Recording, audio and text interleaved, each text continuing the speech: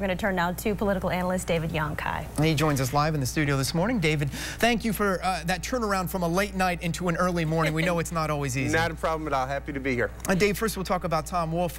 Yes. Not really a surprise there with Wolf winning so heavily. The amazing journey of Tom Wolf. A year ago, nobody would ever suspected that Tom Wolf would even have been a factor in the governor's race.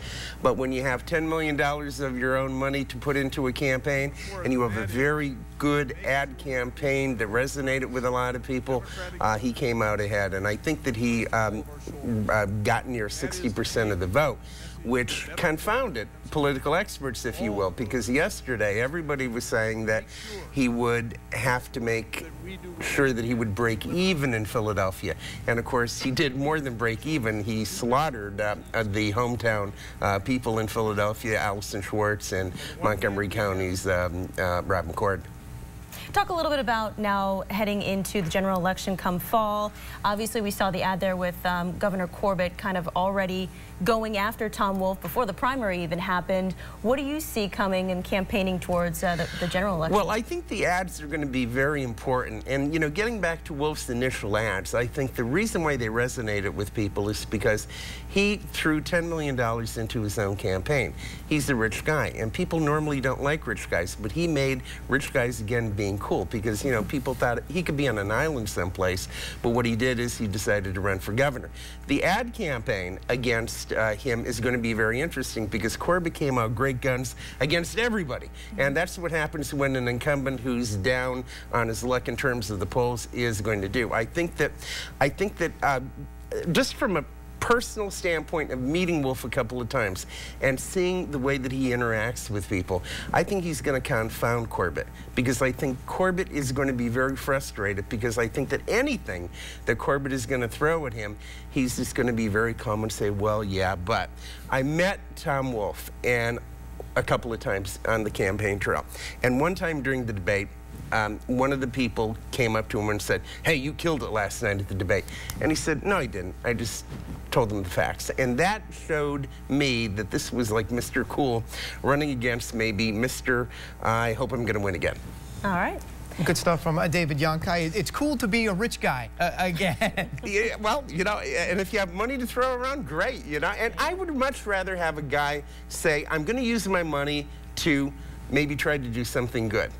You know, because I don't see an agenda with the guy. Maybe there is. Maybe something will come up, but I don't see an agenda at this point. All right, we're going to talk with you a little bit more, David, as we progress throughout the morning. Thank you so much. We appreciate that. Right, and for more on the decision not to change the government in Lackawanna County, we turn to political analyst David Yonki. He joins us now live in the studio. He's earlier this morning. David, they will not change the form of government, but it was a very close vote. Was that surprising at all? Well, it was surprising because I thought the vote would have been closer to the other side. I really thought that the vote yes people would have prevailed, given the high taxes in Lackawanna County, and also the fact that, you know, the previous two county commissioners, Munchak and Cadero, are now away for like an 8 to 10 year vacation.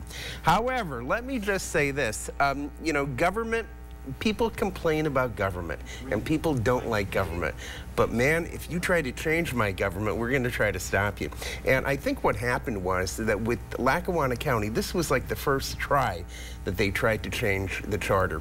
In Luzerne County, it took 3 tries and 31 people going to jail in 2009 to have that thing changed. So I'm thinking that it's a surprise, but not really a surprise. The money spent on this was incredible.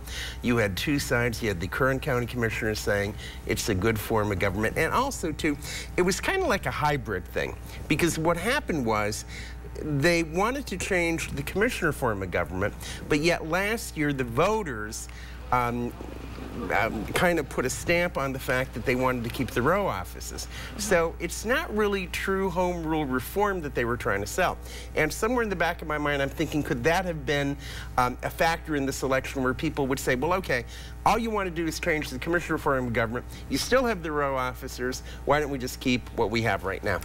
Change is slow to come. We'll see what will happen in the coming years, I guess, in Lackawanna County's government. I don't think they're going to give up. I think they're going to try to come back to do something like this again, but I think that it's going to take a little while if this happens. And, you know, to the people who wanted this to take place, the yes voters, first try, you could always try again. That's right. All right, David, thank you so much. We'll see you back here in another half an hour with more. And for more on the local races, we're going to turn now to political analyst David Yonki, who's been helping us out all morning, kind of looking into some of the races. I want to talk now about the 17th district for Congress. Yes. Of course, we have the Democrat Matt Cartwright, and we're finding out this morning who will be challenging him come the fall. Schuylkill County Coroner David Moylan. Was that a surprise? That I am stunned because when I went to bed last night, I thought Connolly had won. Matt Connolly was one of the people who went everywhere in the 17th district, and I thought for sure that he was going to win. Dr. Moylan, God bless him, I mean, he just did his campaigning in Schuylkill County, but he never responded to any League of Women Voters questionnaires. He never showed up at any debates that were held up here, so that kind of surprised me. What's interesting about this dynamic is that Matt Connolly, I think, in losing, has staked out a claim for himself in the Republican Party because he ran a very good campaign. Matt Dietz, his opponent in that area, in the Wind Gap area, the Pocono area, same thing. The interesting thing about Dr. Moylan, he is from Schuylkill County, and when Matt Cartwright became a congressman during the 2012 primary, he beat incumbent Tim Holden, who was a native of Schuylkill County and was the Schuylkill County sheriff at one point. It will be interesting to see if Dr. Moylan could garner up support of Democrats in Schuylkill County to oppose Cartwright. But I understand that Moylan is going to be running against Obamacare and the Affordable Health Care Act. And I just think that that's a non-starter in this district, mainly because you can't overturn a measure that's the law of the land. But I think it's going to be interesting between, you know, Dr. Moylan and Matt Cartwright. But from an entertainment standpoint, I would have loved to have seen Matt Connolly go off against Matt Cartwright because it would have been incredible. All right, well, big win. The voters of Schuylkill County definitely heard last night. Yes, yeah, definitely. They showed us.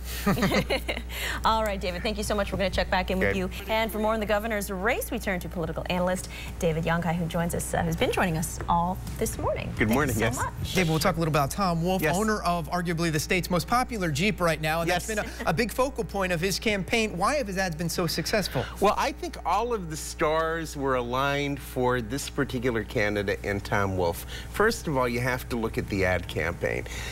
The success of any ad campaign begins with a good first killer ad.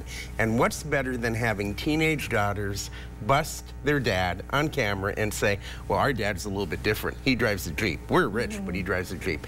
That's the first thing. The second thing is, we had the most horrible winter in terms of bad weather. What do people do in the wintertime? They basically are in front of the television, and they saw Tom Wolf constantly. The third part of this campaign was that he had opponents that were basically his best friends. Rob McCord appeared very angry in terms of his attacks. Allison Schwartz was deemed too liberal, and Katie McGinty just never stopped talking. So you have all those three things happening together. And plus, the attack ads really didn't work against him. And we had talked a little bit earlier about the attack ads, and you had talked about the ads against Wolf, that he sold his business and then took money because he sold his business. Well, I'm going to sell you this watch. You're going to give me money. I'm not going to take the money. I mean, it just didn't ring true. And so I'm thinking that in the general election, if people are going to be attacking him, I don't see, unless there is some incredible skeleton in his closet or in one of those, you know, like kitchen cabinet warehouses that he has, I don't see how they're going to try to attack him, except maybe say that he's a tax and spend Democrat and he's the same old liberal. All right, well, we'll see what happens. In the meantime, you're going to stick around for us in just a little bit. We'll talk to you more about some of the local races. Turn to political analyst David Yonki, who has been helping us out all morning, taking a closer look at some of these races. One of the big things this time around was redistricting. It had an effect on a lot of the races. You saw the 112th, 115th. Tell us how you think that played out in the outcomes. Well, I think that what happens with redistricting is people have to understand that elections have consequences. And these were all Democratic Democratic districts.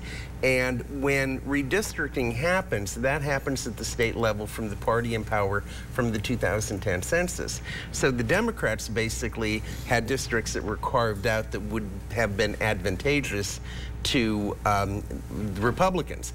Dr. Davis Hare and Karen Boback, their district was reconfigured, but it was reconfigured to help Boback. But, you know, she had a Republican challenger, and of course he knew that.